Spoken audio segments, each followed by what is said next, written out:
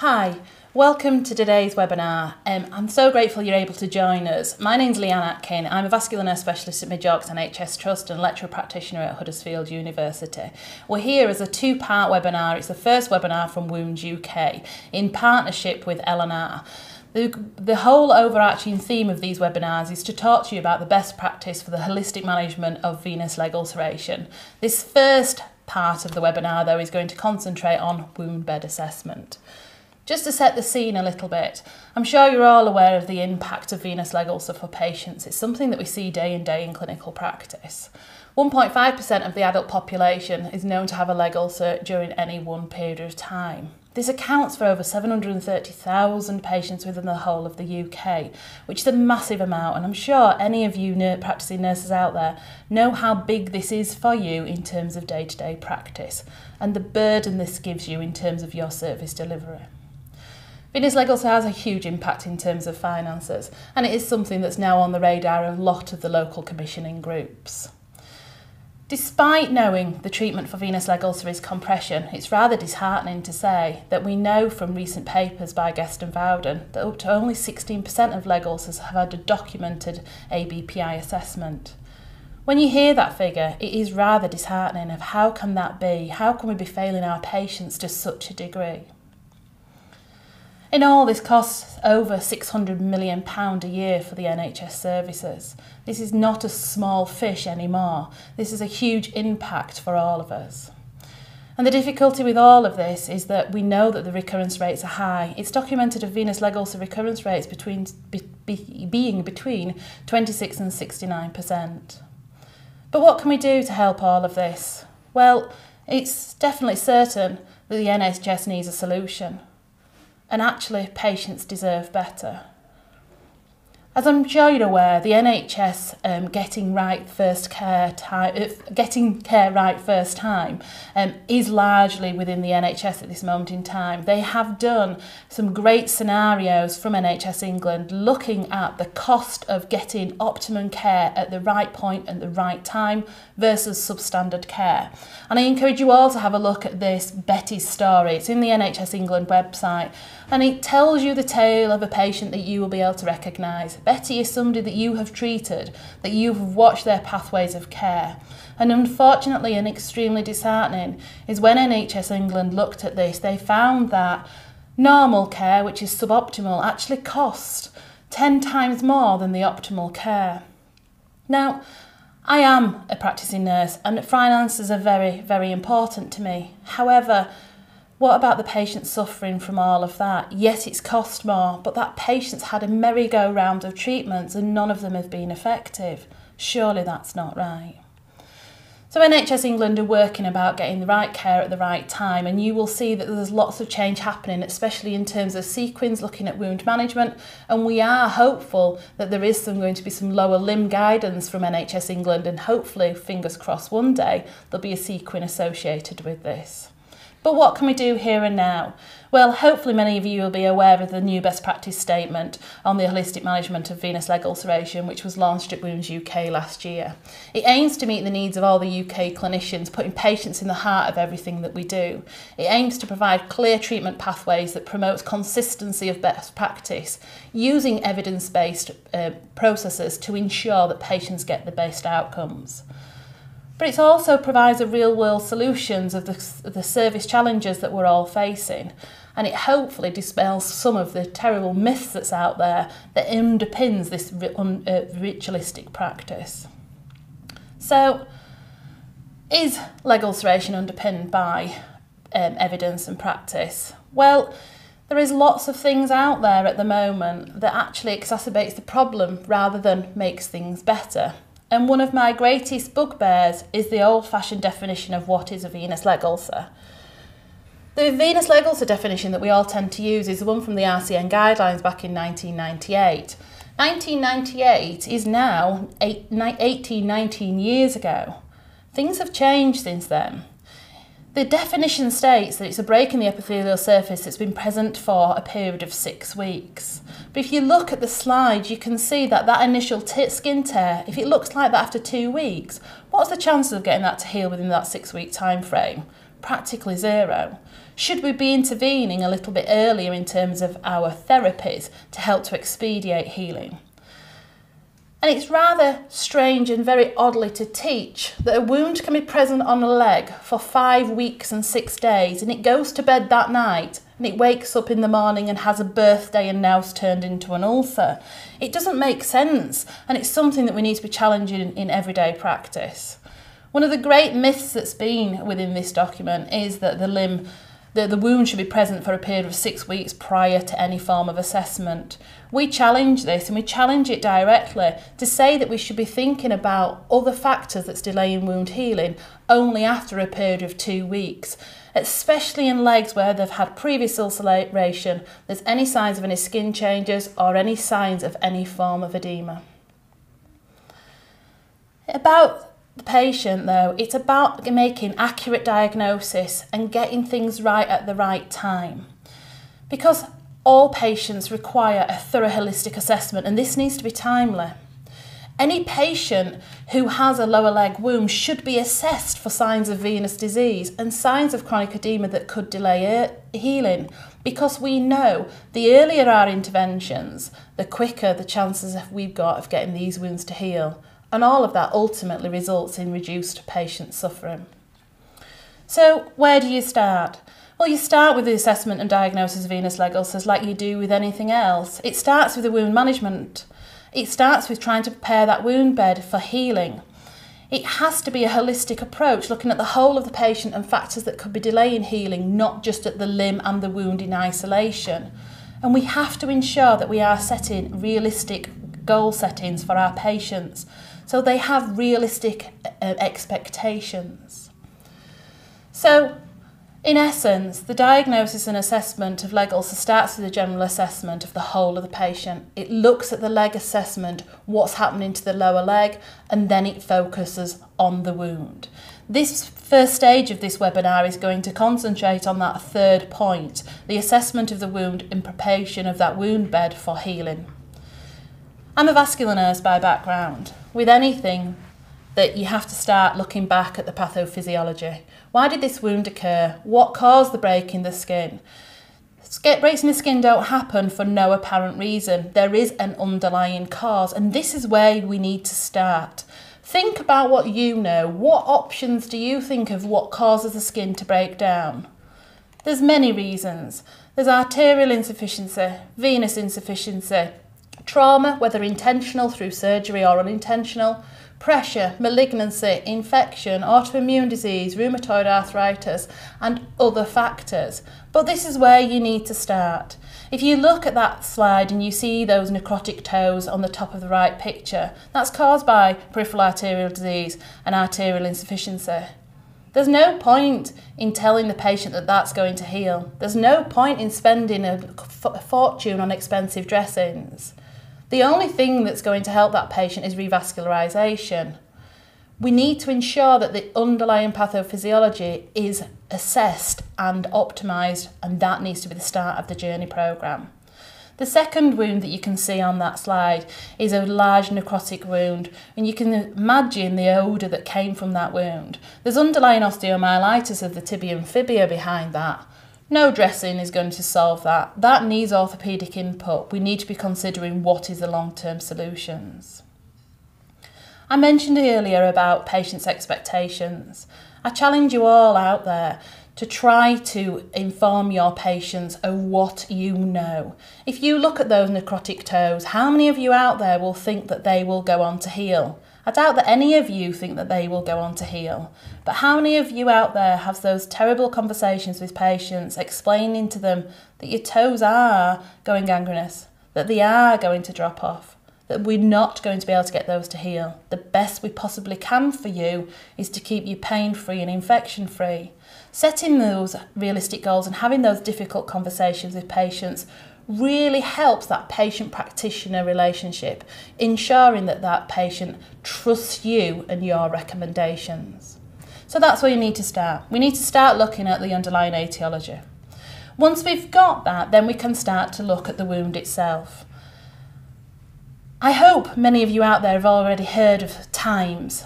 TIMES to me is something that I wish I was taught as a student nurse. It provides a structured, systematic approach to wound bed assessment. It aims to look at what are the barriers locally of the wound that could be delaying wound healing. And I'm going to go more into this further on.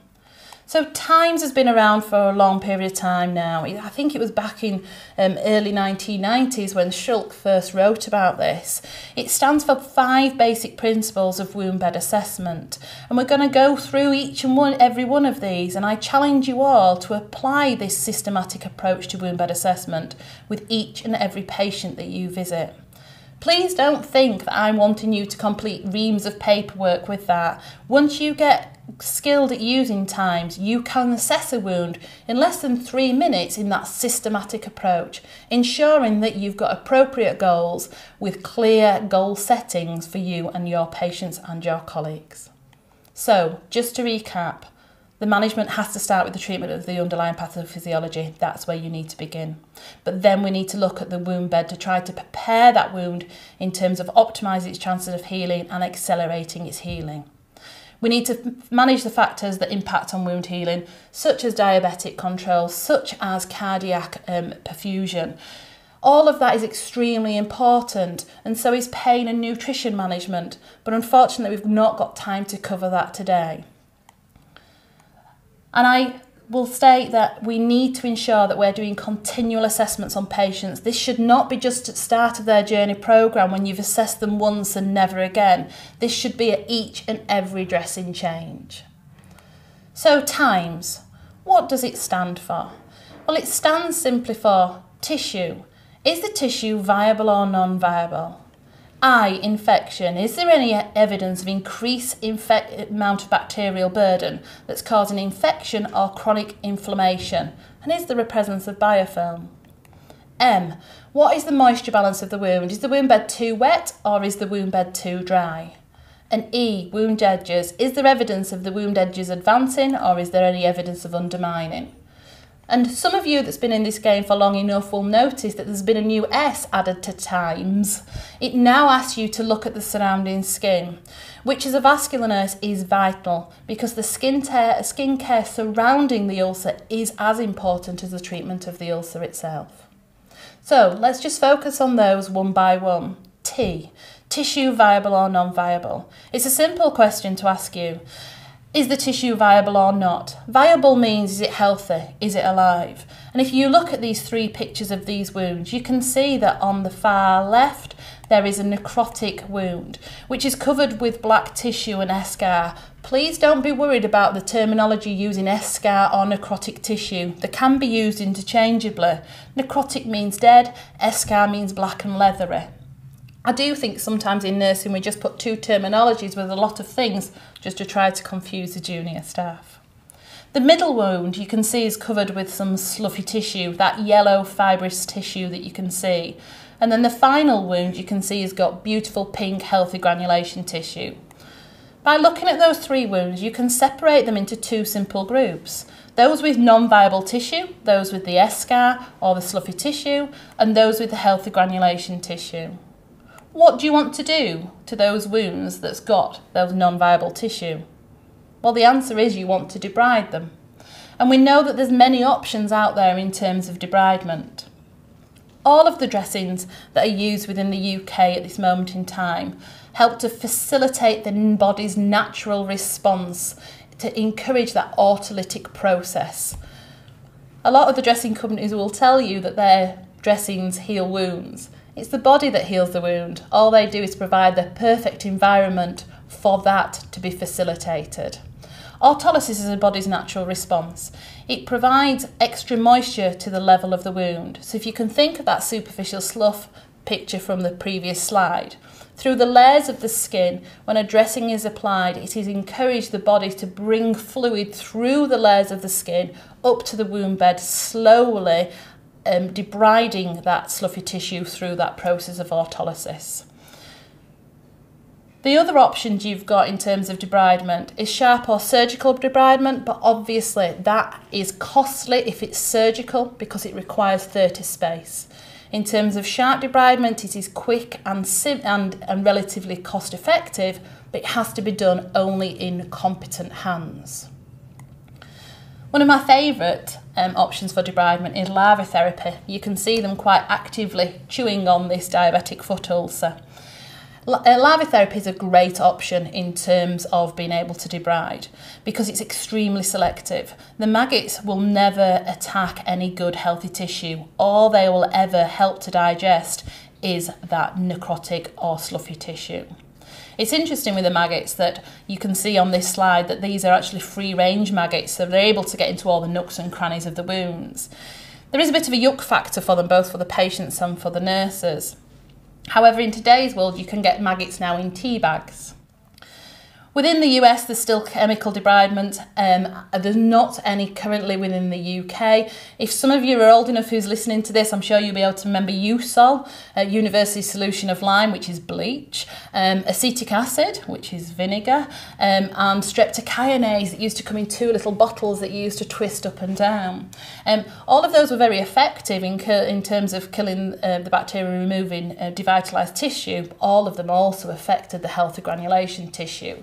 Hence why currently none are recommended within the UK. I used to say that about mechanical debridement, that we're not using it. Mechanical debridement used to mean wet to dry gauze as practised over in the third world and sometimes still in America. That's where you get a piece of wet gauze, you put it onto a wound itself, you allow the gauze to dry away and then you wax the wound bed, removing the devitalised tissue but also causing trauma to that healthy tissue. Obviously that's not been practised within the UK for a while. But then L&R came up with something called DebraSoft, which is a form of mechanical debridement. As an academic, I'm constantly asked for what's the evidence behind what we are doing, where is your scientific research? Interestingly, DebraSoft is one of the only products out there that's actually got nice technology appraisal to say that it's cost effective in its use. DebraSoft is fantastic at mechanically debriding any superficial slough. It's not great on any eschar or any dried adhered tissue, but if you have got slough that's starting to lift, dry skin cells, excoriated skin around it, any types of skin plaques, and the slough is quite heavily full of exudate and a little bit like mozzarella cheese on a pizza, DebraSoft is fantastic at removing this. It's a bit of a magic pad. You can see it working in front of your eyes. And there's growing evidence that this mechanical rubbing of the wound facilitates removal of the dead tissue, but it also can impact on the formation of the biofilm by disrupting that biofilm, allowing the wound products to get right to the heart of the wound. And you can see that only after one application of DebraSoft, what a difference it made in terms of this patient's leg. One application, it's a bit of a magic pad. You can see that majority of the superficial slough has been completely removed. This has removed the barrier. It's now going to allow that wound to heal. We need to debride a wound before being allowed to move it on to the next stage. So consider what options you've got with debridement. The first T in time is to ask yourself, is there any evidence of devitalised tissue? If there is, you need to set a wound management plan in terms of your aim is to debride the wound. I encourage you all to think about, especially the community nurses out there, to think about what goals you are setting in your wound care plans. Please try to avoid writing the words aim to promote wound healing. What does that mean? How is that measurable? How can your colleague who goes in next be able to assess whether that's happening or not? It's an unmeasurable aim. If you, though, put on your wound documentation that there is a wound covered in 100% slough and your aim is to debride this and you've chose product X, when your colleague goes in 3 or 4 days later, they're going to easily be able to see whether that wound is debriding or not. It makes your colleague's life easier, and it also stops that swapping and changing of wound products that we know can be so costly to the NHS. So that's T, tissue. Is it viable or non-viable? The next point of time is I, infection. Is there any evidence of infection or increased inflammation or bacterial burden? I just want to bring you back to what infection really means. Infection means a microbial growth, multiplication and invasion of the host. It's that little bit at the end that's very, very important. It's the invasion of the host. It's those systemic responses to infection only when you're having those systemic responses to infection can you class it truly as infection. And I say that because most chronic wounds will have a degree of bacteria within them, but it doesn't mean that you've got systemic infection. In some cases, this will just be critical colonisation or local infection. It will be just on the base of the wound bed itself. As you can see from this slide, there's evidence of Pseudomonas colonisation within that wound. But that patient's showing no signs of any systemic response. There is no heat surrounding it. There's no evidence of any spreading cellulitis. The patient's feeling generally well. They're not complaining of any malaise. There is no temperatures. There's no response in terms of their inflammatory markers. Their white cell count, ERCP, CRPs and ESRs are all normal. This is not a spreading infection. This is simply a colonisation of the wound bed. As mentioned before though, there is emerging evidence in terms of biofilms. And having a biofilm pathway embedded within your chronic wound service is of benefit. I encourage you all, there's no time to cover it today, but go and have a read of the best practice statements that Wounds UK have produced relating to biofilm and their management, as it certainly is an immersing area at this moment in time. As mentioned, we've said already that there will be bacteria on any chronic wound. Wounds are not sterile. Even a surgical wound after 48 hours will have a degree of bacteria on them. Having bacteria on the wound does not mean that the patient has an infection. And if you think about that, therefore, a wound swab will not confirm or deny the presence of an infection. A wound swab will only confirm or deny the presence of bacteria on the wound itself. So why take a wound swab? The diagnosis of infection should be based on clinical signs and symptoms and that alone. Wound swabs are only of benefit once you think that you're going to start that patient on antibiotics to check the specificity and the sensitivity of those antibiotics. And as such, wound swabs should not be taken routinely. Yes, they are required in MRSA screening if the patient's going in and out of inpatient environments, but they should not be taken routinely in terms of chronic wound management. Because unfortunately what happens every day in practice is that the results of wound swabs are seen in isolation. How many of you community nurses out there have seen a patient with a Pseudomonas colonisation? You go in and you think that they've got Pseudomonas colonisation, you start them on an appropriate antimicrobial, but you take a wound swab at the same time. The wound swab flies off to the GP. You go back to see the patient 5 days later, the wound is responding beautifully and well. You go back the further week and the patient says, oh, I've just had a course of antibiotics. And you go, why? And the patient says, oh, it's because my wound swab showed that I've got an infection. Because what happens with those wound swabs is the results get seen in isolation by the GP. The GP looks in their System 1s or electronic records and sees that that patient has a chronic wound and a positive wound swab. So sends out a prescription often for flucloxacillin. But is that really required? Is that really what that community nurse wanted? She was treating it extremely well with topical therapies only. Her only mistake, you could say, was taking the wound swab in the first place. So question, when should you be taking the wound swabs? And to me, it should only be when you are considering starting that patient on antibiotics, or if you're screening them in and out of inpatient environments, or prior to any type of skin grafting. I'll challenge you all. So if I ask you to look at this next picture, and I'll say to you, is that wound infected? Well, you can see that they have classic cellulitis around a port of entry. You can see that there's spreading erythema greater than 2 centimetres. You can see that there's edema around that area. You can see the heat and the redness coming from that wound. And you can see the described distinct edges between the non-cellulitic area and the cellulitic area. However, you can't diagnose a patient just with a picture alone. As we've already said, a lot of these wounds will have bacteria within them, and you need that further information of what that patient's like systemically before you make that diagnosis. So if I put up that this patient has flu-like symptoms, they're feeling sweaty, they've got a pyrexia and a raised white cell count, then we can all make the clear distinction that this patient is suffering from cellulitis. It's interesting that the management and the diagnosis of infection. If my 18-year-old son comes downstairs and says to me, "Mum, I don't want to go to college today, I don't feel well," the first thing I do is get my thermometer out, pop it under his tongue, and I say, "Son, it's 36.5, go to college." But when do we take temperatures of patients anymore? When, as community nurses or patients, nurses within outpatients environments, when do we use that basic nursing skill?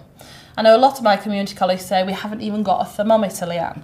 Well, it's something that I challenge you all to take back to your commissioners of service. Surely that's the most simple of bedside, chairside tests that you can do to help to make that diagnosis of whether that patient has a systemic infection or not. A pyrexia is one of the most indicative things of a spreading infection. It's the same with this patient. You can see the bright green exudate that's coming off the leg. This is Pseudomonas. Pseudomonas is your friend. It's the only bacteria that provides that bright green exudate. You do not need a microbiologist to be able to diagnose that. If it looks like a fluorescent 1980s sock, it's Pseudomonas. In a way, I wish Streptococcus was blue and Strep was orange. That would really help us in terms of diagnosis. But Pseudomonas is your friend. You don't need a wound swab to be able to diagnose that. This patient here had increased exudate. You can see the maceration and the extension of the wound bed size. There was a significant malodour, but the patient was feeling generally well. This patient does not require systemic antibiotics. This patient just needs treatment with a topical antimicrobial. And there's some great topical antimicrobials out there. And once again, I encourage you all to refer to the Wounds UK practice statements regarding the management and the appropriate use of topical antimicrobials. But if you have indicated that there is a problem with infection or inflammation, consider when you should be using those systemic antibiotics. Try to rationalise them. Think about your antibiotic stewardship. When should you be using topical antimicrobials? If there is evidence of increased bacterial burden, you need to do something about the devitalised tissue because that's feeding the bacteria. You need to be thinking about disrupting those biofilms and you need to be managing those patients' exudate. But also, please remember the patient's pain. I find it very disheartening sometimes in clinic that patients come to me with legs like this in sopping wet bandages. And they say it's like this every day. Is it appropriate that we leave a patient in a sopping wet bandage? Imagine that very high acidic fluid sat on that extremely sore skin. How painful will that be for the patient? I have an element of OCD. You're not allowed past my doorstep without taking your shoes off. Is it appropriate for somebody with a wet bandage that's got Pseudomonas to pad all over their own cream carpets? Why do we find that appropriate? We need to get better in putting ourselves in that patient's experience and thinking about what that patient is experiencing day in, day out. What are we making them live with? Because I certainly do not think it's appropriate in today's world to have significant strike through that's causing such extensive tissue damage like this picture shows. So as mentioned, we should only be using the antimicrobials at the far end of the spectrum when there is evidence of critical colonisation infection. Antimicrobial dressings got a huge bad press back in the 1990s, early 2000s, on the basis of the Vulcan trial that said that there was no requirement to use silver dressings routinely. No, there's not. We've never said that there is. But silver dressings and other antimicrobials are extremely valuable at this end of the colonisation continuum. When there is evidence of critical colonisation or infection, it's extremely useful to be able to reduce that bacterial burden. And as mentioned, there's some great documentation about when to start but also when to stop topical antimicrobials, and you can find all of this further information within Wounds UK website. As a vascular nurse though, I just have to mention one thing. Diabetic foot infection. We're trying to change the terminology to foot attack, to try to raise it to think more like a heart attack, to think about the emergency care. Diabetic foot disease is the reason why young individuals are losing limbs and lives. This patient here had rapid deterioration of his diabetic foot disease. If this is not escalated timely and appropriately, we can put patients at risk. These patients won't show any signs of normal systemic response because of their problems with the diabetes. These patients may not have pyrexia, they may not have blood changes in terms of inflammation. Any patient who has a wound on the foot, the first question you need to be asking them is, are you a diabetic? If they are a diabetic, they need escalating in terms of referral to diabetic MDT clinics. So, the I is there any problem with infection or inflammation? The next point of time is M, moisture. Moisture control is really, really important. Exudate's got a bit of a bad press. Everybody thinks it's bad. We're all trying to dry up these wounds. Exudate is good. Remember that we need Exudate in terms of to improve the autolytic debridement of the wounds. We also need it to increase the rate of epithelialization and cell proliferation. Exudate is good. The difficulty is that high volumes of exudate start to affect the wound adversely because of the high levels of MMPs. But if you see this picture here on the top with this very edematous leg, you can see the amount of exudate that's coming. But you need to manage the edema of the lower leg in combination with the exudate management. It cannot be done in isolation. So consider, why is the exudate so high? Is it due to bacterial? Is it due to problems with edema? Is the patient in the most appropriate compression? Think about using superabsorbent dressings. They retain high volumes of exudate and keep those harmful MMPs away from the wound bed. Majority of the time, it's a problem in terms of wicking away the exudate, especially in the lower legs. It's very rarely you get a problem in terms of the wound bed being too dry, but that can be an issue, so beware of that.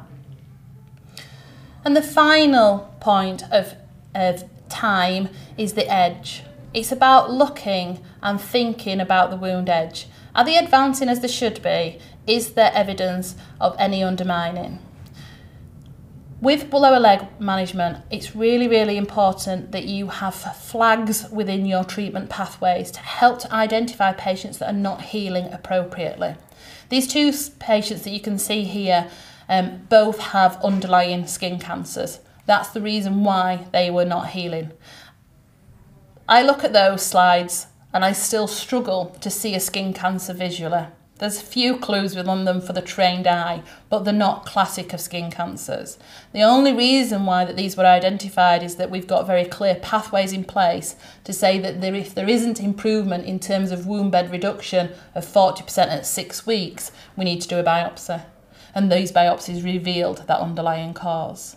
So just consider, if your edges are not improving, think about reassessing the cause. Have you addressed that underlying pathophysiology? Have you addressed the tissue issue, the infection issue, the moisture issue, and have you got that wound bed most appropriately managed? The new S that's been added is the S in times is for the surrounding skin. I'm so glad that this is here because we've been ignoring the surrounding skin for ages. Especially in lower leg management, it's vital. You can see this irritated venous eczema. If you don't manage that well, it will turn into an ulcer. We need to think about encouraging the patients to self-care, to apply emollients, to remove the skin plaques, to use Debrasofts to be able to get rid of some of the skin scaling.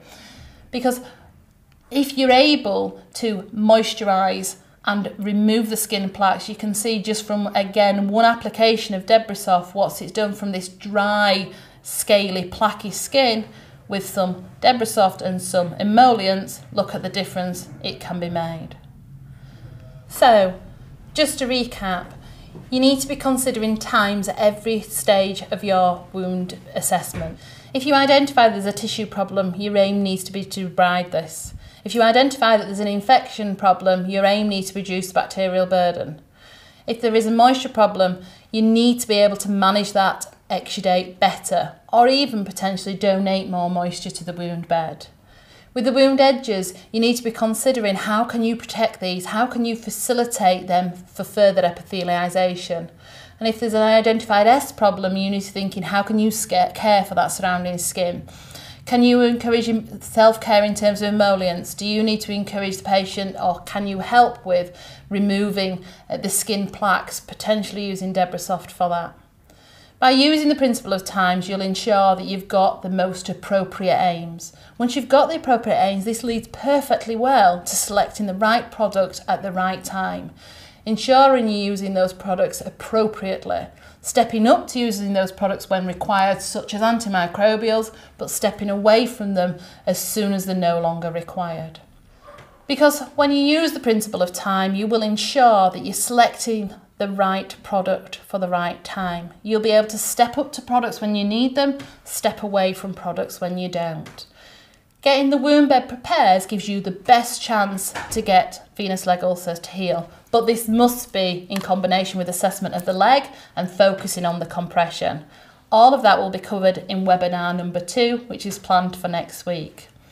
We're going to show you a short video that Eleanor have produced looking at the impact of leg ulceration and getting the right care at the right time. This is going to be played as soon as I stop speaking, but I encourage you all now to let's have a chat. If you've got any questions out there, please type them. I'm here to be able to answer your questions. There is no stupid questions. I've never been asked a stupid question in my life. If you have a question, you need to ask the answer. This is a safe environment for you. All that we're here today is to try to improve patient care, because ultimately that's what we want to do. We want to make a difference to the patient. We want to get them to heal. We want to do the best we possibly can in the situation that we're currently in. So thank you for listening, and I can't wait to answer your questions. They say time is a healer, and whilst that may be true for some conditions, with leg ulcers, every moment matters. Fact: a wound on the lower limb can be classed as a leg ulcer after 2 weeks chronicity, not 6 weeks. Early compression, where appropriate, will prevent ulcer development. Fact: currently there are 730,000 leg ulcer patients in the UK, a number that's likely to grow largely because of an ageing population. Fact: the NHS needs to save £20 billion by 2020 as part of its 5-year forward view. Different thinking is needed to reach this target. Fact: self-care is not a new concept. It's a real solution that can improve the healing process. It just needs implementing. And that's where we can help. In 2016, Atkin and Tickle developed the leg ulcer treatment algorithm, which shows where self-care has to sit in order to work. Adopted by the Best Practice Statement for Holistic Management of Venous Leg Ulcers and then by NHS organisations, the algorithm shows that using solutions such as hosiery kits can drive self-care to deliver better clinical outcomes, cost savings and improved quality of life. For example, if there isn't a large amount of limb distortion or exudate, a hosiery kit is the ideal solution. But if edema and limb distortion is still present, then an inelastic wrap system is perfect for supporting healing. What makes these products stand out? Activa and Actilymph hosiery kits deliver a measured level of compression, providing peace of mind when applying. Plus, it enables the little things that matter so much, like wearing shoes. For those with edema and limb distortion, Ready Wrap is comfortable to wear, adjustable, and colour-coded for easier application. Either way, both products used correctly can give patients their independence back, making them feel more human. And that matters. If your patient isn't self-caring yet, not a problem. This can be set as a future goal for patients and their carers. These solutions can be used to prepare your patient for being more able to self-care in the future. So isn't it time we encourage self-care? Self-care empowers patients to say, I can help myself. After all, with leg ulcer treatment, every moment matters.